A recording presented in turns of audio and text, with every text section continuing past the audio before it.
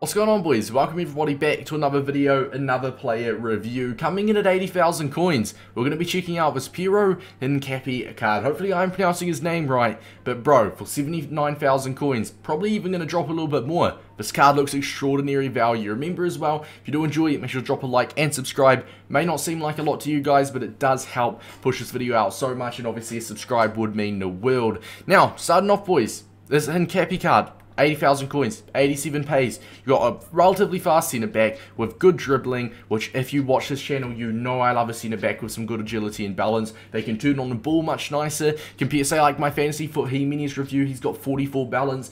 Bro, as soon as like a fast player sprints past him, he has to turn his whole body for it, and Hincapie, that will not be an issue. And as well, 93 long passing with 96 short passing. Playing out from the back with him will be absolutely perfect. Defensively, he's obviously very good at. He's a centre back. Physical wise as well is really nice. This card is screaming out for an anchor. Puts him up to 92 pace in game. Along with that, it puts him up to, I believe, around 94 defending, 99 stand tackle with 98 slide tackle, 93 awareness. He goes to 89 interceptions and 89 heading there as well. And as well, physical wise, it gives him that plus 10 strength and plus 5 aggression. Also a plus 3 jumping, which maxes his jumping up to 99. Honestly, the fact that he's 80,000 coins, and I know I've said it like a lot now, but the fact he's 80,000 coins, chuck an anchor on him right here. He's a 93 rated centre back in game with a lean body type, 6 foot tall, 97 strength for 91 aggression, with some really nice agility and balance, and he's even got some nice passing.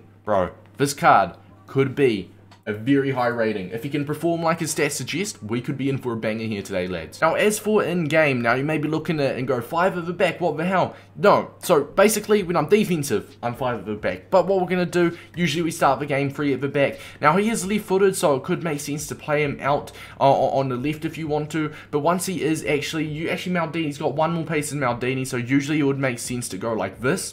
And have Maldini in the centre, because he's the lowest pace. Have him as a left centre back and Marquinhos on the right. So we're going to try this in game, boys. Playing him as a left centre back in a 3-5-2. Now, honestly, him having some nice short passing and long passing, if you are playing a 3 at the back or a 5 at the back, it's going to be very helpful, because playing up from the back can be a big part of my game. So I do like the fact he's got some really nice passing. Obviously, as well, playing him as a centre back in a very limited formation with only 3 centre backs, playing a very attacking minded formation, him having that agility and balance to be able to turn quickly. If he's facing an Mbappe and he's facing one way, Mbappe sprints past him, he'll be able to quickly turn his body and start chasing him, which is something that a centre back with maybe 40 balance, maybe 60 agility wouldn't be able to offer. So let's get into the gameplay, lads. Let's have a look how this card performs. I didn't start recording until we went into it, which is my fault, because obviously my opponent's team, a very sweaty Serie A side. He had that FUT birthday De Vrij, he's got Chiesa, honourable mentions Insigne, but he's also got like Foden and Sterling, honourable mentions in there. So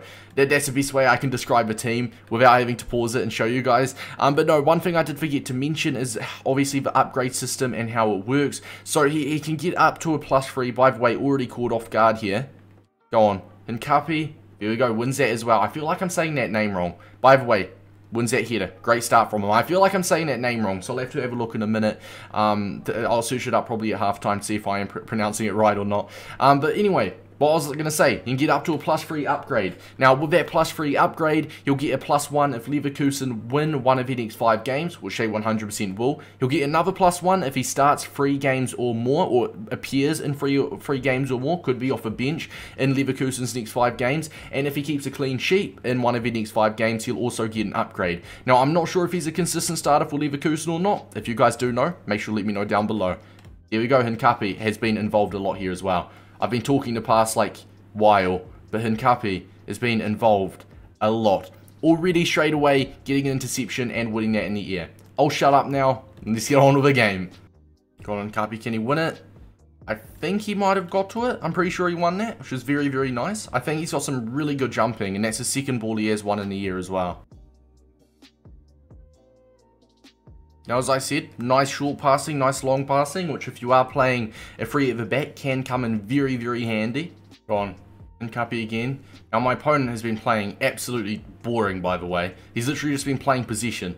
He's got the boys playing possession. I don't even think he's had like 70% possession. I don't even think he's had a shot on target. It's honestly embarrassing. But no, either way, Hincapie, he's had a couple interceptions to make. He's won the ball a couple times as well. But I do think he feels really nice on the ball, which as I said, if he does get turned by like a relatively fast defender. By the way, we are attacking. Yeah, we are attacking. I'm going to say, like, why are my players so deep right now? I think it's just because my opponent's playing such a high line, and when he gets a ball, this is honestly such a shocking game to be able to try do a review on his card, because he just doesn't attack. My opponent literally just plays possession. Like, look at him, bro. How do you enjoy playing a game like this? But anyway, so far, first half, bit of a quiet half from him. I think if we go 1-0 up, my opponent will go all for it. He's had, yes, almost 60% possession, and he's created 0.3 expected goals. Tells you everything you need to know, right? Now, one positive we can take from that half is I do think, and once again, like, look at that left stick dribbling with him. Feels so nice for a centre back. Feels so nice. Honestly, like, compare him to like that Jimenez, that Fantasy FUT Hincapie. He's a liability when it comes to trying to quickly turn and chase after the opponent. But no, this Hincapie card, no shot, man. Absolutely wonderful in areas like that.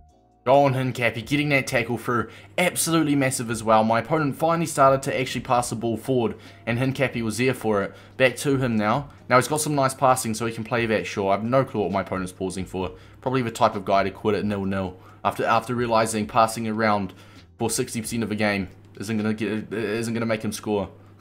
Honestly, man, the state of it. Go on, I'd love if we can score this. Oh, unlucky. Hincapie, another interception, bro. This man is getting heavily involved. Heavily involved.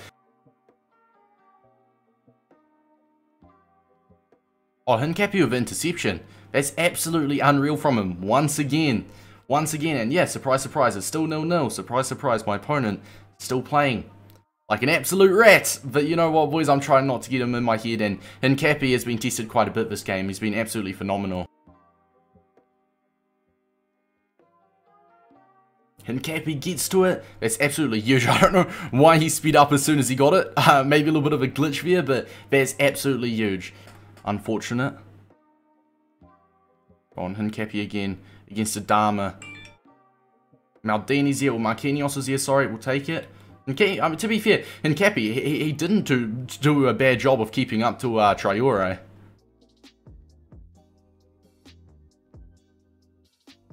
Oh my god, Hincapie is so clutch. He is so clutch. How does he win that, man?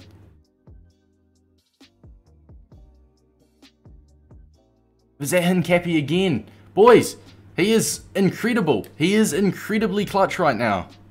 Well, what a game. We went to penalties and we lost. Honestly, it's painful. I know, especially against a player that played how he did. It was a painful loss, but at the same time, we're not taking it too deep. At the end of the day, we're here to try out this Hincapie card, and Hincapie did perform. He performed, lads. He was honestly the most clutch player on my team, without a doubt. The amount of times he rose from the air, got that header through, won that header, won back position, intercepted the ball. One thing we didn't actually test out too much with him was his tackling, but I can guarantee you guys, his tackling will be absolutely fine. He's got some great defensive stats, but no, like his actual, like his attacking AI, right? Like running into tackles and manually, sorry, not manually defending, AI defending with him is just absolutely phenomenal with him. He's 6 foot tall, but he's got 96 jumping, and with an anchor that goes to 99 jumping, and that 99 jumping is absolutely clutch. Honestly, in the back three, he worked brilliant. For the pros, lads, we're going to start off. We are going to say the lean body type means obviously turning on the ball feels a little bit better with him. 87 pace with 96 short passing and 93 long passing.